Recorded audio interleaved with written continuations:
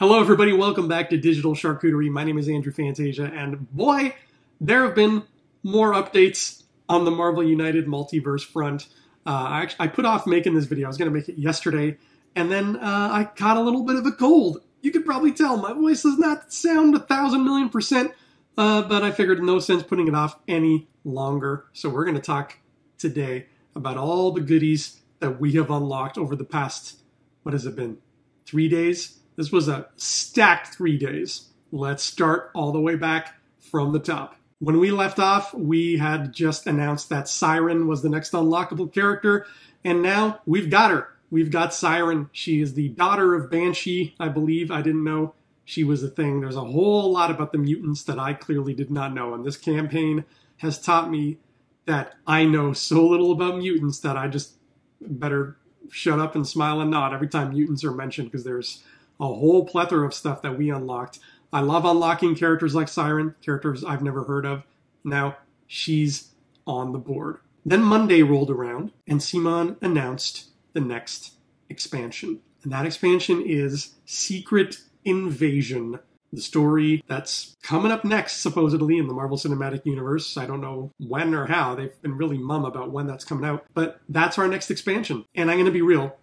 Of all the expansions that we've gotten so far, including one that's coming up in this video, this is the one that excites me the least. The idea of the Skrulls as villains, and only the Skrulls, just seems bland to me. I've never found the Skrulls interesting as villains. They really never really did anything for me. It's like, okay, cool, they're shapeshifters. So is Mystique. So is Chameleon. Why are they different? So Skrulls never appealed to me, and this box of them is not my favorite. You get some good heroes, though, including Maria Hill and Quake, and I know a lot of people were asking for them. Maria Hill was somebody who actually almost made my list. She was this close to making my wish list, but I didn't put her on there because I thought nobody's going to want Maria Hill. I thought it was a sure bet that she would never get made. Again, shows how little I know, because people were clamoring for her, and now we got her. I've heard a lot of the people saying that they find that Quake and Maria Hill look way too similar. Same outfit, same haircut, everything.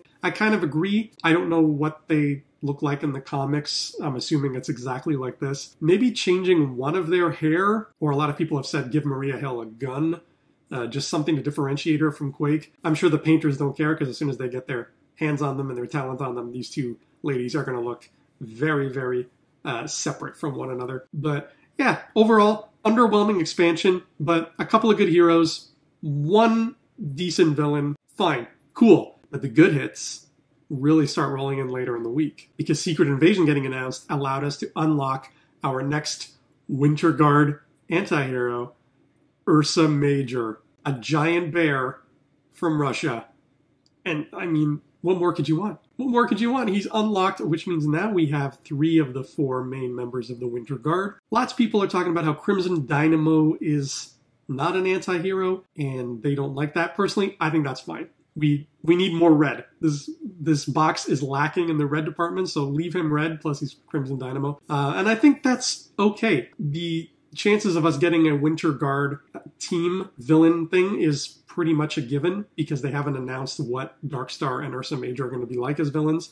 So it's only a matter of time until they give us a Red Guardian who comes with a Winter Guard villain mode, and the 4 of them can team up and fight you. And I like the idea that, 3 out of those 4 villains could be anti-heroes, and one of them is just a straight up dick, and nobody wants to play as him. I don't know. So I like the idea that Crimson Dynamo is just red. He's just a villain. That doesn't really irk me. I'm sure there's a totally logical comic booky reason why he should be an anti-hero, but that doesn't faze me. I like this. I'm looking forward to this. The existence of Ursa Major probably indicates that whatever expansion they drop tomorrow during the live stream is going to be Thunderbolts related, because that would be the best place to throw in Red Guardian.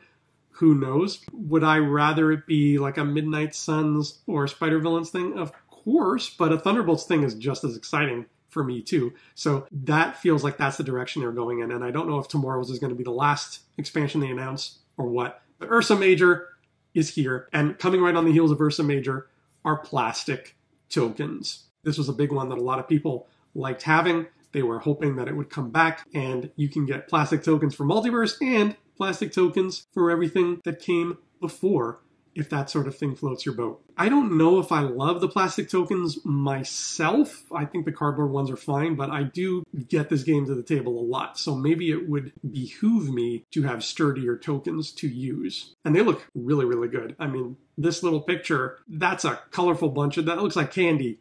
That looks like a bowl full of candy. The next character we unlocked was another alternate skin. It was Sam Wilson as Captain America. Now, Sam Wilson's Captain America suit is so damn cool that I'm totally okay with this alternate skin. I mean, it just looks great. I still think I like the Falcon mini better. It just, with the wingspan and everything, it looks really nice. But this is a beautiful mini. I like this. I know there are a lot of people who wanted this, so I'm happy those people got what they wanted. Now you're, I think, one step closer to reenacting the plot of Falcon and the Winter Soldier. I don't know if they have any plans to put Battlestar or the Flag Smasher in here. I think maybe they're saving that for season 4. There's still a lot of ground to cover. After this came another Team Deck stretch goal, the Sword Bearers of Krakoa. When I saw this come up, I thought that makes perfect sense to me because half of the characters in this stretch goal box look like they are wielding blades. So Sword Bearers of Krakoa sounds cool. I like these team decks, sound really, really fun to me. I really like what they're doing with them. The more, the merrier. That's something that was very homebrew of the first 2 seasons, was just the idea of, who do you want to play as? Well, why don't we play as the 4 defenders and just do that as a game and see what happens. So that feels like something that the team has realized people were doing anyway. So they just said, hey, let's make that even more fun by turning it into a mode. So these team decks are a brilliant addition. And now you've got Sword Bearers of Krakoa, if that's the sort of thing you're into. If you like seeing people in Krakoa get stabbed by pieces of metal, you got yourself a team. Next came Wednesday afternoon's update. We all figured it was going to be another expansion. We were right. And it is the smallest expansion we've gotten thus far. But I'm not going to lie, it's a pretty cool one. Annihilation. Annihilation is coming to Marvel United, which means we get Annihilus, of course. He's our villain. I keep almost making the mistake of referring to Annihilus as a she, because that's an inside joke that I have with my friend Ryan on the digital charcuterie podcast that we have here, the Infinity Rewatch podcast, where I claim that Christine Everhart is definitely going to come back in the MCU as Annihilus. So every time Annihilus has popped up here in the campaign, I keep thinking, oh yeah, wait, Annihilus is not actually a woman. That was just the joke that I made. But here's Annihilus. He's a big old bug. He looks cool. He looks scary. He comes with 4 heroes. He comes with Thyla Vel, who's got a really cool looking sword in a campaign full of really cool looking swords, I might add. Comes with Moondragon, who has no hair like me. Comes with Nova Prime. I didn't even know that the first Nova we got in season 1 was not Nova Prime. I thought that was Richard Rider. I was wrong. It was some other dude whose name I can't even remember. So when people kept asking for Richard Rider, I was like, we have him. No, we don't. But now we do. And finally, Quasar, who looks gorgeous. He's got this big cape. It's fluttering in the wind. Even though there's no wind in space, I don't care. I'm not going to quote science to this game right now, because what excites me about Annihilation more than anything else is 2 characters I can check off my list. Quasar and Annihilus himself. Which means, as we can see here, this entire expansion I plotted out is checked off. Every character that I put into this little box has been added to the game. That's wonderful. That's very, very satisfying for this guy right here. After Annihilation, they finally gave us a red villain stretch goal for the first time since way back with Iron Patriot. So it was a breath of fresh air to see somebody red. And it's this handsome gent, Blastar. I don't know who he is, but I love his name. He sounds like a 80s Saturday morning cartoon villain. Like he sounds like the kind of guy who would fight He-Man or something. I'm totally on board. Look, he's just a big monster. He's kind of furry. That's hilarious. I like Blastar. And his appearance in these stretch goal things was kind of what tipped people off that Annihilation was coming, because apparently the 2 are connected. They're enemies. See, I love learning about these new characters. I like that so much. Now I know who Blastar is, and I'll get to fight him in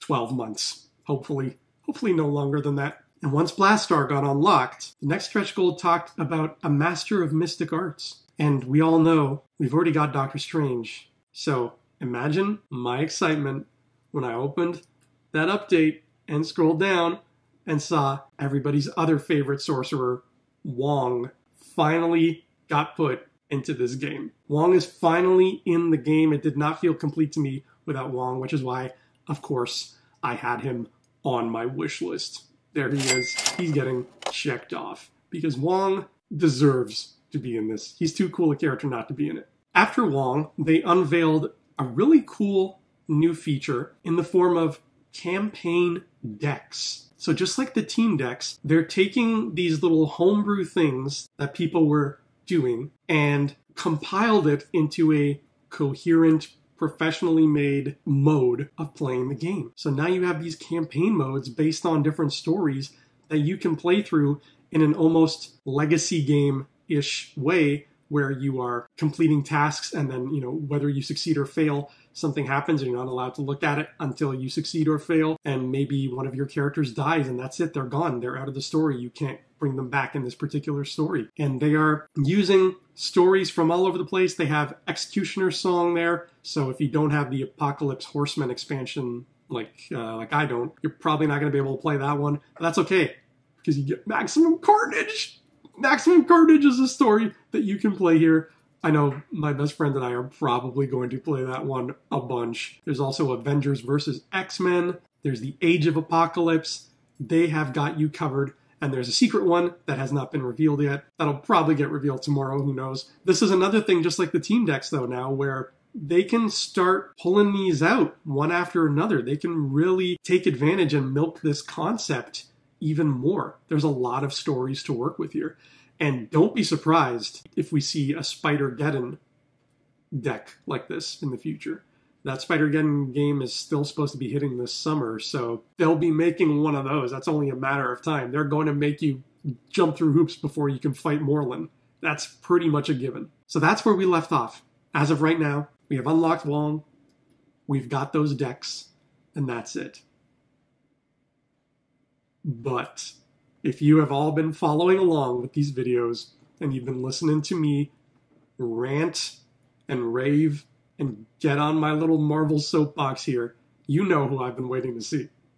You know what beautiful, maniacal, orange cape-wearing villain I have been waiting to see. And lo and behold, he's next. The Hobgoblin is next. We're getting the Hobgoblin, maybe, if we make, 40 grand more, which I'm pretty sure we will, especially after whatever comes tomorrow. Oh my god. This was probably the most excited I've been this whole campaign. Let me tell you, it was beautiful. I was feeling under the weather today. Like I said, I just got up, I took medicine, I sat down, I watched Rocky 2, and then when I was done, I looked at my phone and I saw that Wong had been unlocked and Hobgoblin was next. And man, just that little bit of news kicked my cold ass because I was so happy to hear this. We are getting Hobgoblin. Wow. Now I know how Meeple Monkey felt when X Factor Havoc got announced. I'm there. I'm there with you, buddy. I know how it feels. So that's it. That's all the updates that we have on MU Multiverse right now. There are, I think, 5 days left to go in this campaign. It's already almost over. Thankfully, I've got a few ideas for some videos of other things we can talk about after the campaign is over, so it won't just be radio silence here if you're a Marvel United fan. One of those ideas happens to involve an alternate storage solution for all of this. A very unorthodox one, but that's a story for another day. Until that day comes, I'm so happy that we are exactly where we are right now in this campaign. We know there's more to come, which means Hobgoblin's going to get unlocked, and it's only a matter of time until they do. We've got less than 12 hours. That's a lie. We've got less than 24 hours until their next live stream. In the meantime, if you have enjoyed sitting around and having fun with me and checking names off of my wish list, you can always subscribe to the channel and do all that good stuff. Give it a thumbs up and see what else that we do here. We talk about film a lot and DC Comics a lot and other fun stuff a lot too. And also, if you think I'm in any way entertaining, you can buy my book right now on Amazon. It's called Side Scroller and it's big and orange, but I promise you, it's just as fun as the Hobgoblin, who is also big and orange. Anyway, folks, that'll do for today. Thank you so much. This game is coming along really, really nicely. We're almost on the home stretch. So I'll see you all next time for whatever comes next in the master plan.